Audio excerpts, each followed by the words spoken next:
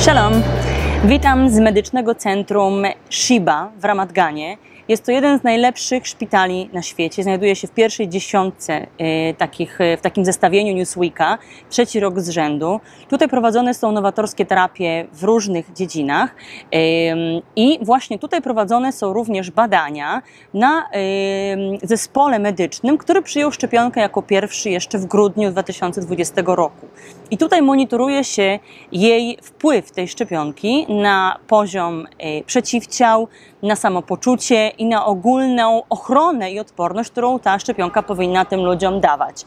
W ostatnich dniach pojawiła się informacja, że poziom przeciwciał dramatycznie spada po 2 miesiącach od podania drugiej dawki i pomyślałam, że chciałabym te informacje sama zweryfikować i udałam się do właściwie jedynej osoby, która jest kompetentna w tym zakresie, czyli profesor Gili Regev-Yochay, która stoi na czele zespołu badającego szczepionkę i która zna dokładnie wyniki tych badań. Także będę jeszcze próbowała zapytać ją o wiele innych rzeczy. Zobaczymy, na ile nam pozwoli jej bardzo napięty grafik. Zapraszam.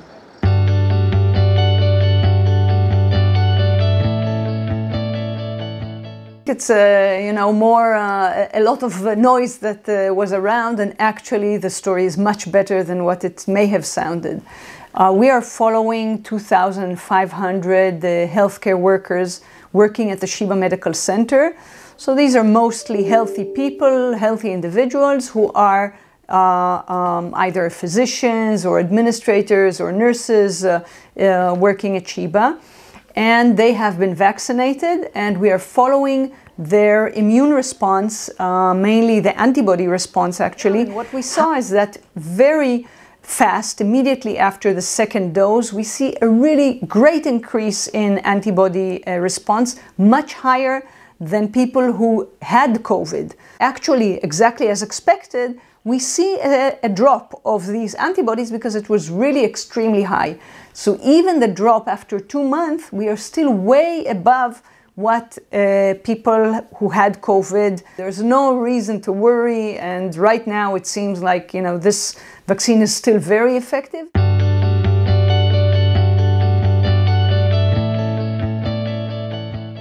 Dying? I'm not sure I even understand. Dying because of the vaccine? Yes, there are. I'm sorry, but I have to call it fake news. It's totally fake news, not slightly. People are dying because they don't take vaccine. Okay, not because they take the vaccine. We have right now in this unit one of our nurses who obviously took the vaccine, and she tried to convince her parents to take the vaccine, but they all the time looked in all kinds of media of fake news. Check. They all have COVID, and eventually the 2 parents get hospitalized. They need oxygen. The father somehow gets out of it. The mother right now is in very, very severe condition in the intensive care unit, and right now it's not sure at all that she's going to get out of it. These are the stories that we have.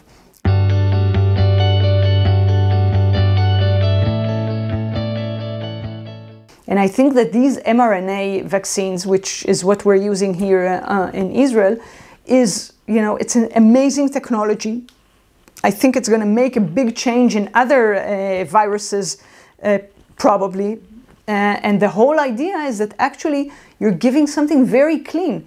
And the most ridiculous thing that I don't understand is people who take other vaccines, okay, they go abroad, so they take the hepatitis, they take yellow fever, they take a lot of much more dangerous vaccines. But this vaccine, which is really clean, it's only giving the material for the cell to prepare this antigen, to present it and get vaccinated well.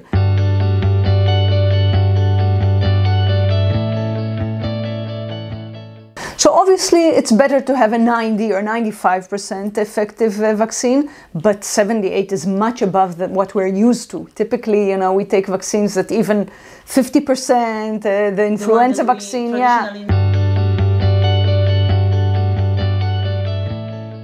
To ask, are you taking money from Pfizer? Some kind okay, right, that's one of the fake news. Okay, okay. Whatever I'm doing for the vaccine, including this interview, is just to get people vaccinated, because I know that this is going to change the world. So, thank you good luck. Thank you very much. Okay.